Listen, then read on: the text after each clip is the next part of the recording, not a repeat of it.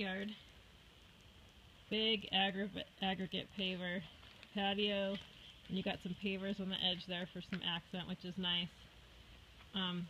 Plantings. I guess the last renters put up this fence, which is kind of cool because you can still see through it, but it gives you some privacy.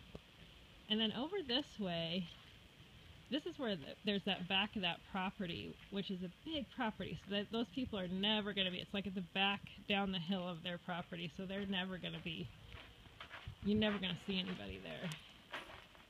And then around the corner to the side yard where there's another gate.